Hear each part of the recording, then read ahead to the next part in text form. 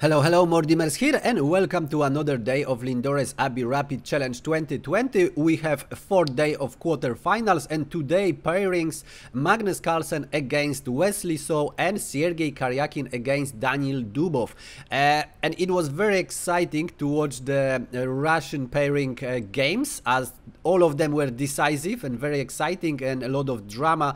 5 games, 2 were won by Dubov, 2 were won by Karyakin, and we had the Armageddon game at the end. However, Magnus Carlsen and Wesley produce a really beautiful game, so this is why I would like to show you this game today. So that was the game number 3. In the first one, Magnus Carlsen won, then we had the draw, and here if Wesley wanted to stay in the tournament, he really had to play good chess, and actually he did.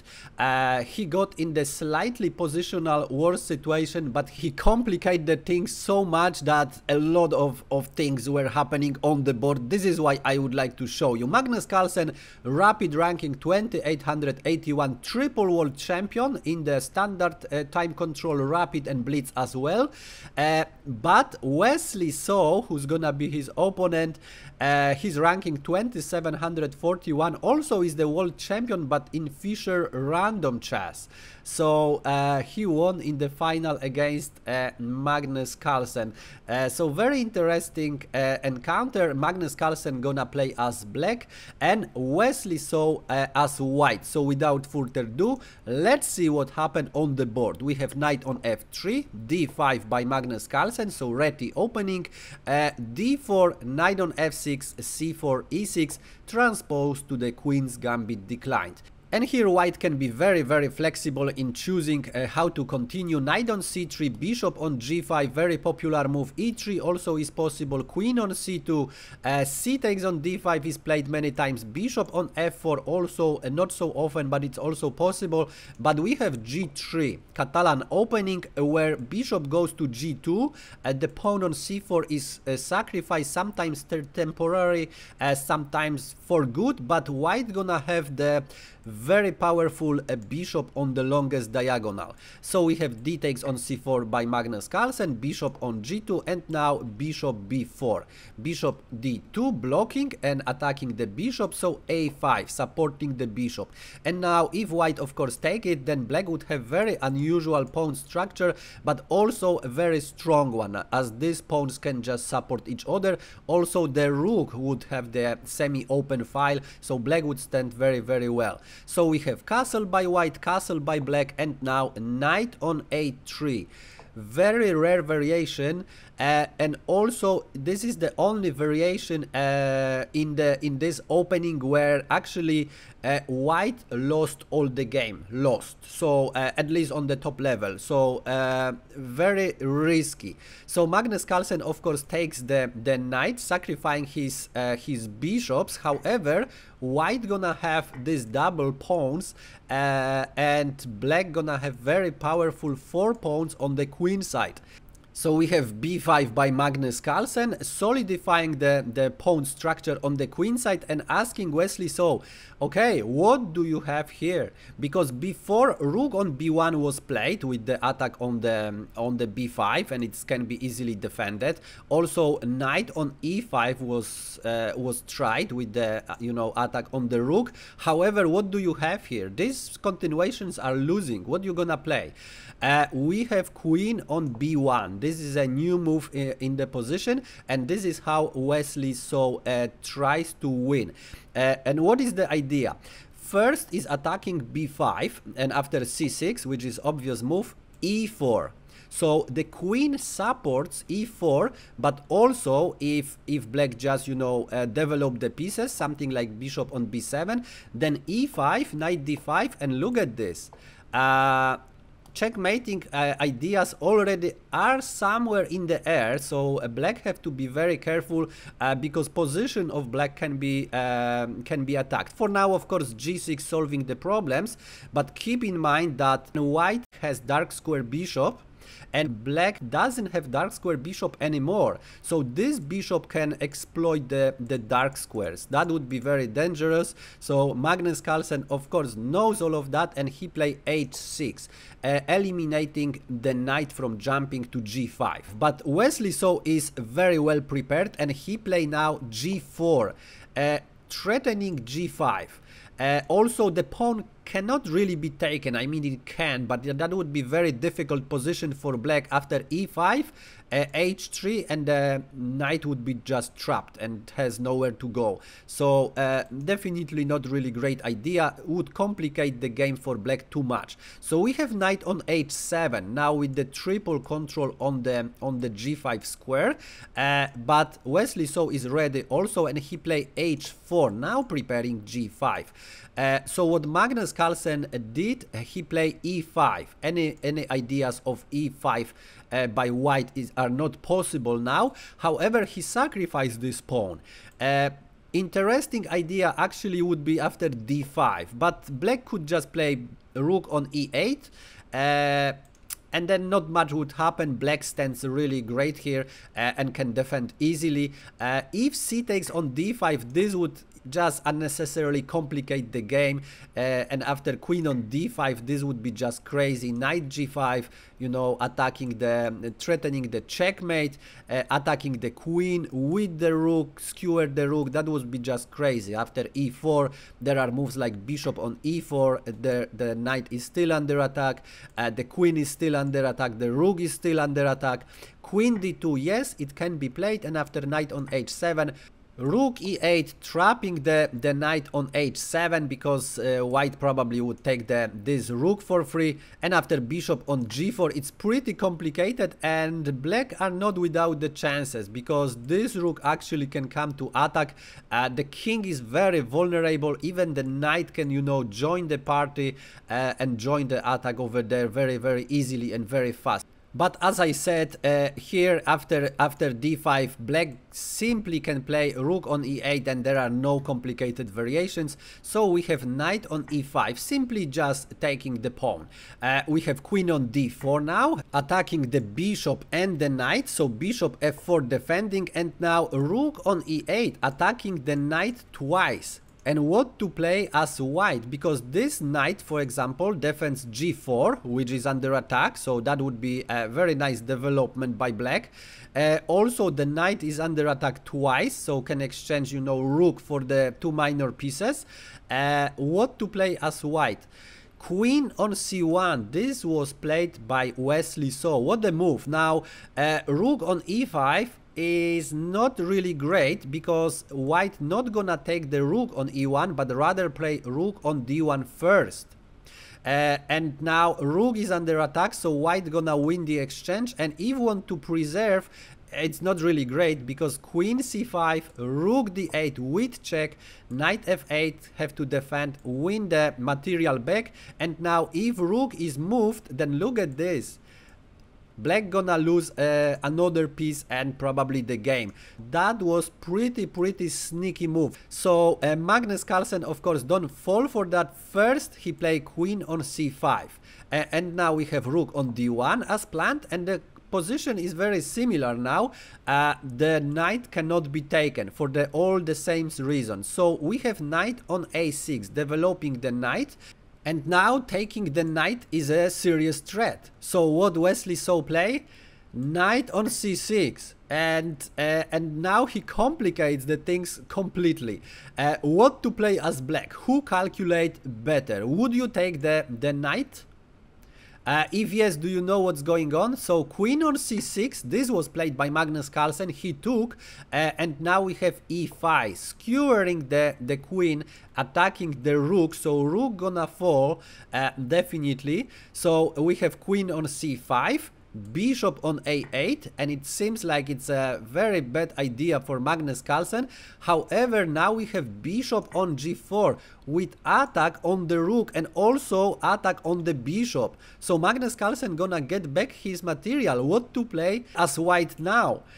Wesley so found a very interesting way. Bishop on e3 with attack on the queen, and it looks like doesn't make much sense. However, after queen on e5 we have rook on d4, so now rook is not under attack and attacking the bishop which is undefended. What a move! So bishop on e3 make a way for the rook, you know, to still keep the exchange up. Beautiful game so far. So Magnus defends his bishop, and also the white bishop is under attack. We have bishop on c6 attacking the rook, and now if rook goes to c8, that's just for your information, it's always risky to play this way because bishop b7 wins the piece. Okay, bishop not only attacks the rook and the knight, but also controls this square, so rook cannot help the knight. So this is why we have bishop on e6 attacking the bishop this way. And here actually Wesley so missed some very nice opportunity to play queen on b2 and win the pawn on b5, because the bishop cannot be taken. Okay, if bishop is taken, the problem is rook on d8 wins the queen. Okay, queen is the undefended. So after queen on e8, exchanging the pieces, white of course have a very powerful attack here, a lot of material more, and gonna win the game pretty easily. So Wesley so actually missed that. He didn't play queen on b2. We have bishop on g2, so very natural defending position for the bishop. Now a light square at least are much more secure. We have knight on c5, so Magnus Carlsen brings you know, all the pieces to the attack, to the center. Now this knight can jump to d3, and here queen on b2 would be possible, even with the knight attacking the queen, the position of the queen, because still we have this tactic. However, that would exchange the queen, so maybe Wesley so would like to avoid that. We have queen on c3 going after a5 pawn, but here Magnus actually doesn't care about the pawn, safety first. So we have king on h7, queen on a5, so grabbing that pawn. And now actually Magnus missed very interesting idea, knight f on e4 with quite strong attack. So for example, queen b5, rook g6, and the position is very complicated now. Of course bishop can come to f3, to h3, and attack on g2, so that's the first idea. But also this knight can jump and join the party, and queen always looking for example through this rook on this rook. So if the rook is ever moved, that's have to be prepared first. So black would have very strong attack here. However, Magnus first want to, you know, set up the pieces, so he moves his knight to the outpost on d3. Now very powerful knight on d3, and now we have rook on b1 going after the pawn on b5, queen on f5, very similar idea which I show you just a bit before. However, Magnus do it a different way. Now as you see, the rook is under attack, but it doesn't matter because now rooks go to b5 attacking the queen, but queen is ready, queen g6. And you see already all of these ideas are still on the board, just with the queen, not with the rook, so even more dangerous. And now king h2, very important move, which actually keeps white still in the game, but the position is very complicated, not easy to find the move like that. But after king on h2 is not really easy to find how to attack the position of the black king. Now as you see, dark square bishop already is eliminated, so it's not so easy. Maybe moving the bishop, maybe with some jumps with the knight, it's possible, but king on h2, a really very important move here. However, we have queen on a8, different idea, defending g2, so you know, any ideas can be very safe for white, but also preparing some mating ideas on the last rank. So as you see, Wesley so goes for everything, but this is double-edged position and very dangerous, very exciting. So what gonna happen next? Actually, Magnus Carlsen had rook on e8, simply kicking the queen away. And if white don't want to, you know, be kicked and play something like rook on b8, which looks very powerful, bishop f3 solve all the black's problem here. And now queen has to go back, otherwise we have, you know, mating ideas here. So queen on f3, black gonna win back the exchange, and now rook has the open file, can go to b1. Now knight can also jump, control h2, and very dangerous, uncomfortable position for white. So this rook on e8 was the best idea for Magnus. However, he played knight on e5, so he has a different idea. This knight now gonna jump to f3 and asking Wesley, what you gonna do then? We have rook on d8. Wesley so doesn't care, he just want to checkmate his opponent.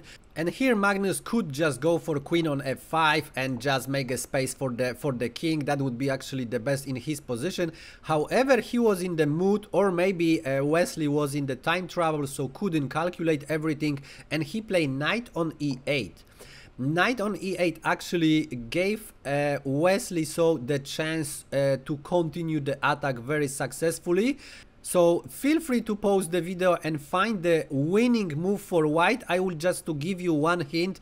This is the last move you would like to expect to be. So with this hint, try to find I think the best continuation for white while I enjoy my cup of tea. Okay, ready? I think the hint was very strong, so nobody expect that king on h1, which is actually the strongest move in the position. King on h1, and now black doesn't have any threats here anymore. So for example, knight on f3 does nothing, and white now can take the material or checkmate the opponent. So that would be really great for white. If black want to, you know, make some window for the king, then they just gonna lose the material, and white gonna, you know, continue the attack. However, this was a little trap. And we have rook on e8, and now this actually is losing move because now Magnus can finish in very nice style. Knight on f3 was possible immediately. However, Magnus want to have the, you know, clear situation, and first he play rook on e8. Now the problem is that this rook actually on d8 still control d3, which is very important in this position, and I will show you why. We have queen on e8, and now knight f3, and here king f1 is not possible, you know, to escape this way, because this is just a checkmate. So that's the first moment where white gonna have the problems. And if bishop on f3, then not bishop on f3, which looks very strong, but it's not winning, but rather bishop on d7 with the attack on the queen, discovered check, and that's just, you know, winning for black. And if you ask me why bishop on f3 is not so great, because bishop g5 saves the day. And now black has to fight for the draw, really. Because, for example, h takes on g5, queen e3, and what to play as black? If you take, you have queen on g5, and now you are in troubles, you know, your 8th rank is quite weak. Queen can take also on h4, and if they exchange the pieces, then white gonna be faster with the passed pawn and the rook than black. Yes, black have quite advanced pawn, but the rook can always, you know, stop it, and bishop can't really, you know, stop and attack the pawns, and that's gonna be win for white. So that would be very interesting. However, we have king on h1. The problem is king on h1 now doesn't work because d3 square is weak. So this is what Magnus Carlsen play now. Queen on d3. Now threatening a checkmate. Okay, this is a checkmate. This knight just control all the squares. We're gonna have only bishop on f1. and that's just gonna be a checkmate on g1 if the kings go to g2. So what Wesley so try is bishop on d2, hoping maybe for the knight taking, but Magnus just goes straight away for the checkmate, queen on d2, and Wesley so resigned the game. So he lost the mini match 2.5 to half, and he got knocked out from the tournament. So I will just show you the standings and other scores just in a while, but first I would like to show you the scores and the standings just in a while. But first, Wesley so actually could try to defend a little bit longer.